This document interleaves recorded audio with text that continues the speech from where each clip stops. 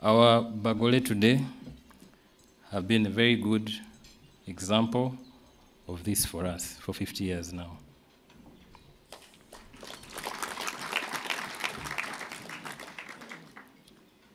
As a country, our need for their adult supervision is not a thing of the past. While they have both nurtured and guided us through storm and tempest, today as ever, we still run to them in difficult times. During the COVID pandemic, many of you will remember, some of the people who are loud on social media and who are disoriented and are perennial victims of foreign media like CNN and such, were always on the local news. They would religiously switch to UBC to watch the presidential address. So they were not taking public health advice from the Wazungu, they were taking it from their president. So like children, we are fiercely independent until danger strikes, then we run back to our parents. So on this 50th anniversary, I'd like to celebrate Mzee and Maama and thank God for their lives.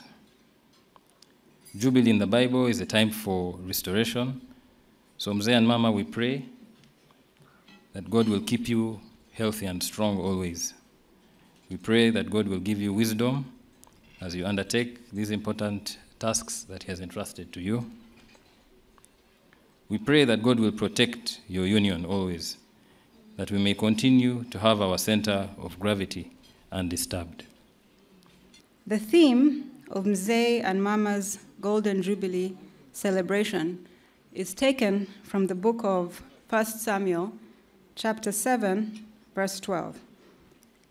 Ebenezer, thus far the Lord has helped us. This scripture is particularly poignant for us because 50 years ago, when Mzee and Maama got married at the little church on Turnham Green in London, they didn't have a big wedding, as many young people do today. They were not surrounded by their parents, their family, and friends from both the bride and groom side. They got married in the UK because their very lives were under threat, and it wasn't safe for them to be in Uganda, much less get married here. But today, on their Golden Jubilee celebration, they are in Ntungamo, their ancestral home, and the origin of both their families, surrounded by children, grandchildren, relatives, friends, hundreds of spiritual children, and thousands of well-wishers. When they got married 50 years ago, they didn't have a place to call home, nor did they have a stable job or secure income. Their first home was an apartment in Kurasini, Dar es Salaam, a sparsely furnished home. This day is a gift to us from God Himself, our Father, that we may bless Him with our heart's thanksgiving and praise Him, for we have no story without the goodness of God. We cannot ignore the fact that there are now people in the world who have tried to redefine the family and who now fight to destroy the family as we know it, to justify their idea that men should marry men and women should marry women. There are also those who are called transgender, and then those who are called queer. Therefore, please know that we really need to celebrate family as much as possible, because it is a debate now in the world whether the human family is relevant anymore.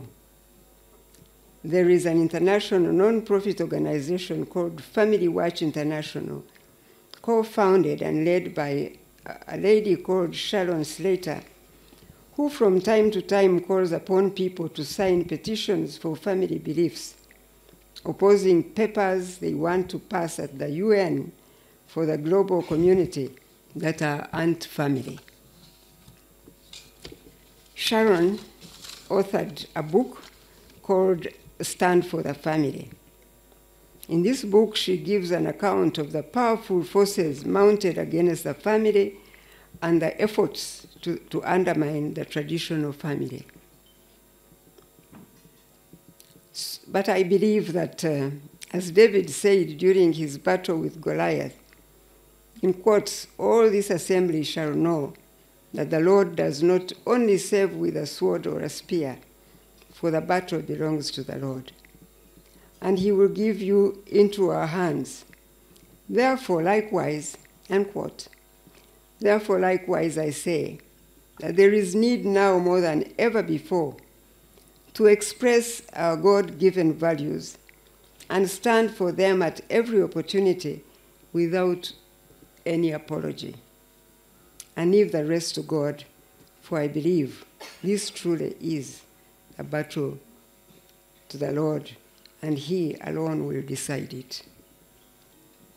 And so I realized that it's a blessing to have your spouse and give him peace. Just let him be.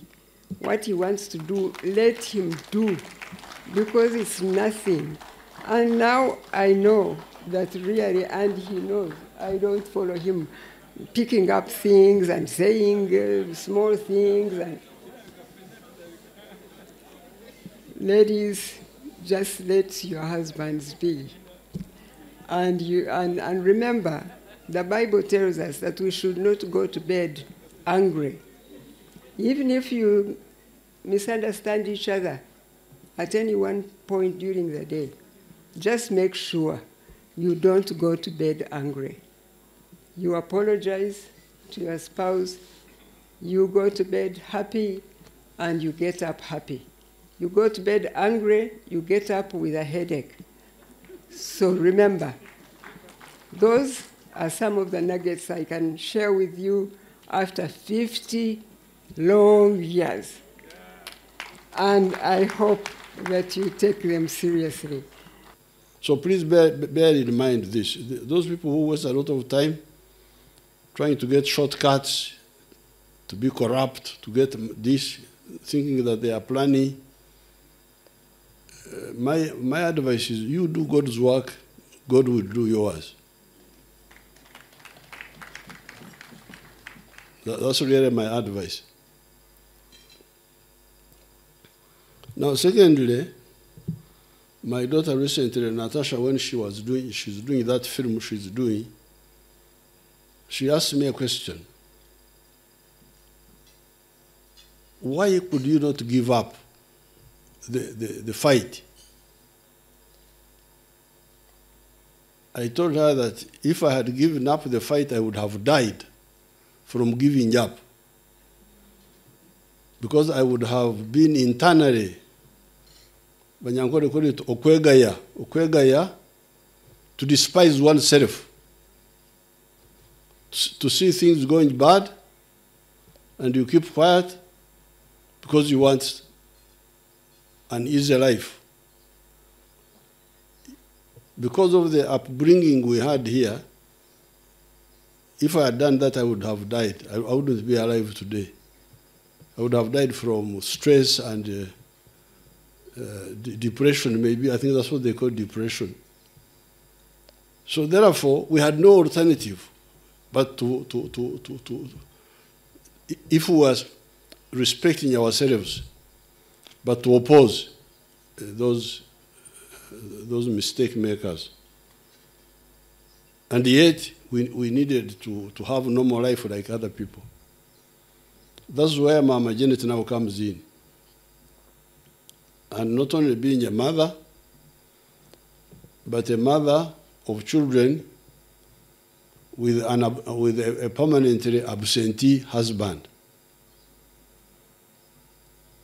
You heard what the children were saying, that she was tough with them and was able to bring them up for a number of years without my presence, and I really salute her for that. So her contribution to the upbringing has no comparison, because she did it when I was not there, and when they didn't even know that I would ever come back to their lives. At the church there, I told you about life and life-supporting facilities. Again, I'm repeating that. The family is the life. Other things, wealth, what, are facilitations for life. Now here, in our groups here, we refer to marriage as, broadly speaking, as okwombeka, ayombekeramaka, meaning you are building not just marrying a man and woman only, you also build a home. And okwombeka means wife, children, but also wealth creation. That's what we refer to as okwombeka. So therefore, I want to thank God for my family, for Mama Janet, for the children now that they have grown up, and for the grandchildren. I thank God for this.